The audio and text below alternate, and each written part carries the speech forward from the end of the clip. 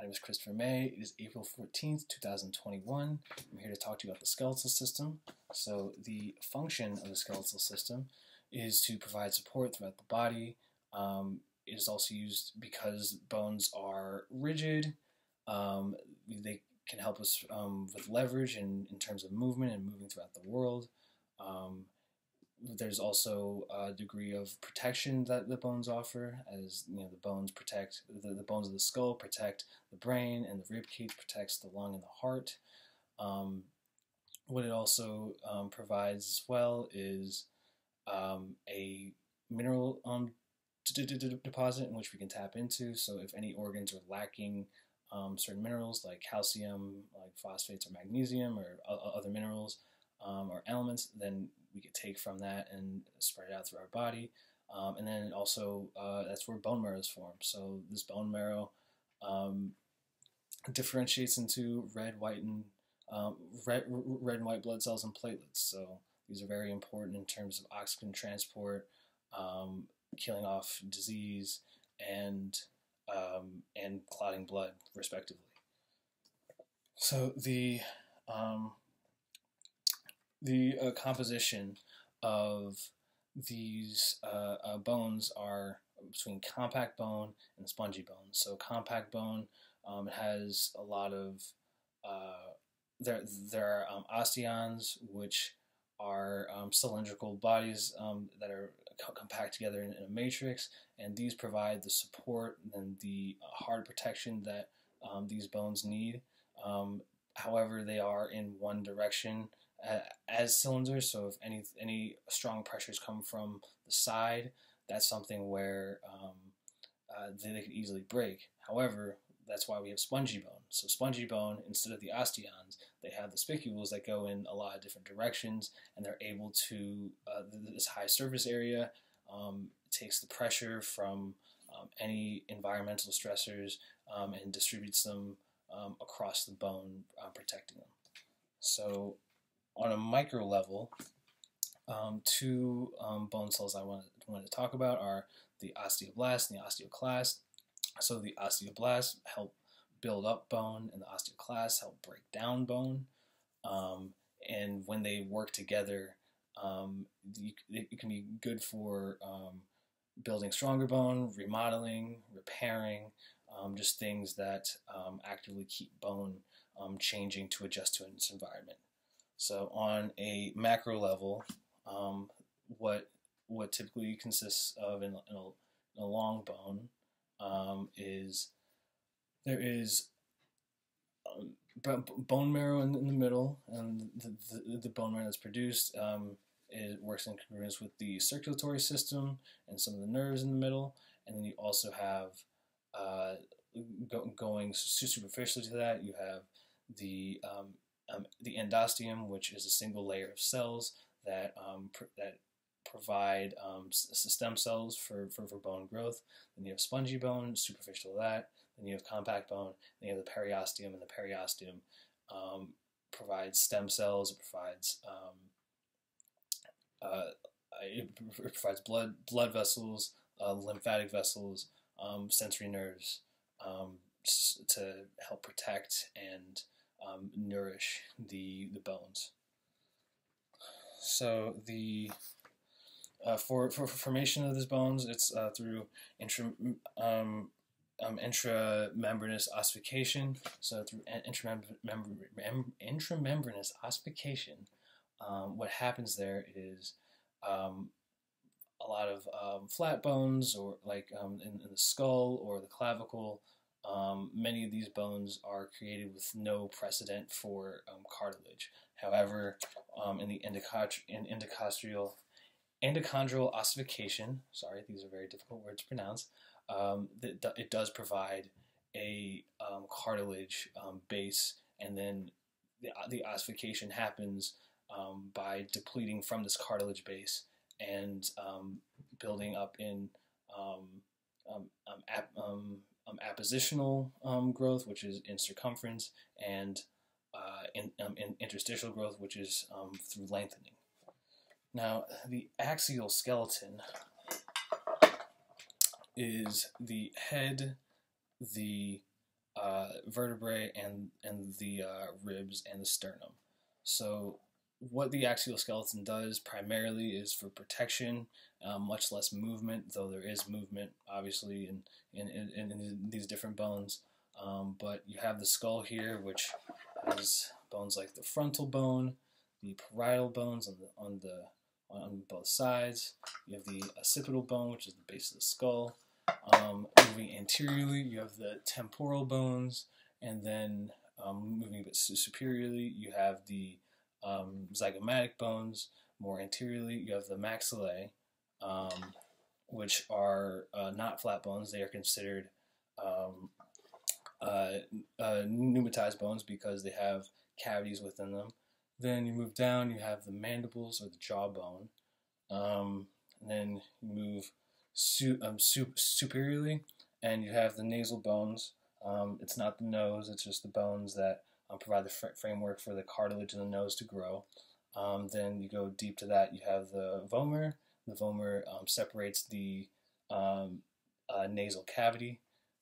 And then in our orbitals, where the eyes are located, you have the lacrimal bones, which have a cavity where tears are created. Then you have the palatine bones for the hard palate that superiorly cover our mouths, and then deep to this anterior surface, you have the ethmoid bones. The ethmoid bones are also pneumatized, and they're irregular bones because they do have cavities in which you can you can trap air. You can slow down the air pressure. You can humidify it. You can warm up the air before it goes into our bodies. So then you have the nasal condyles. So of the ethmoid bones, the superior, the superior, the middle, and then below that, an actual bone, an actual different bone is the inferior nasal condyle, which also helps with that air movement when you're breathing. And deep to that, you have the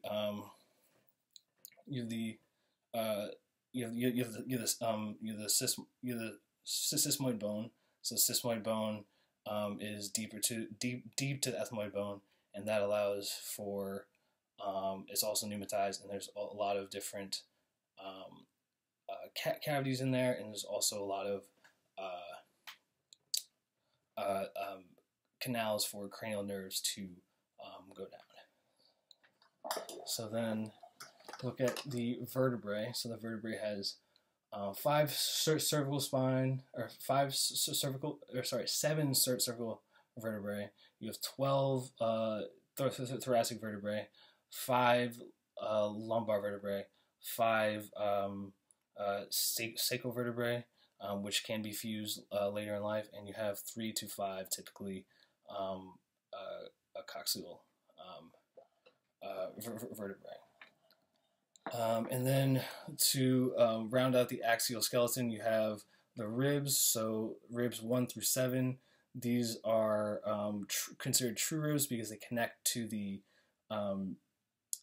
they connect to the sternum directly through costal cartilage. Then you have ribs 8 to 10, which connect through costal cartilage, but they all merge into one, so they are considered false ribs. And then you have the you have ribs 11 and 12, which are considered floating ribs because they do not connect to the sternum at all.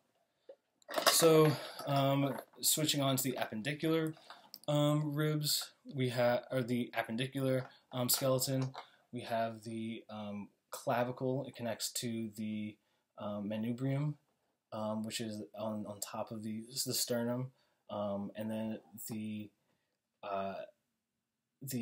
clavicle connects to the scapula.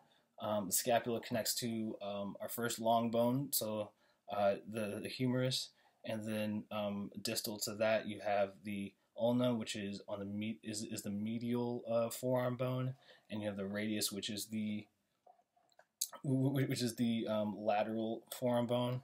Then you have the carpal bones, which are the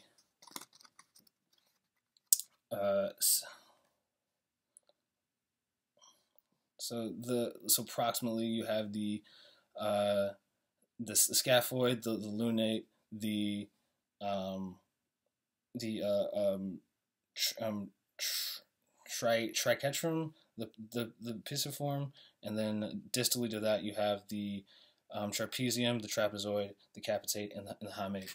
So these connect to the metacarpals. There are 5 of them, and then the metacarpals attach to 14 phalanges, which there are 2 phalanges in the thumb and 3 on all the other fingers. So then moving down to the pelvic girdle, what it does is it helps protect the reproductive and digestive tract. So you start off here with the ilium, then you move down to where we sit is the ischium, and then you have the pubic bone. There are two of each of those. They connect to the axial skeleton via the sacroiliac joint. And then connect to that, you have the long bone of the femur. It's the biggest bone of the body. You have the sesamoid bone as the like the patella. Both of these bones connect to the tibia, and the and the tibia connects to the fibula. On the foot, you have the tibia connect to the talus, the ankle bone. The calcaneus is a heel bone. You have the navicular, which is medial to the foot, but it's on medial foot, but distal to the talus and the calcaneus. You have the cuboid, which is lateral to that. You have the 3 cuneiforms. You have the 5 metatarsals, and then you have 14 phalanges again. So two on the great toe. Metatarsal 1, and then you have 3 on each of the other toes. So this can help me as a family physician, because I'm going to have a lot of patients who are going to come in with broken bones and they may not know it.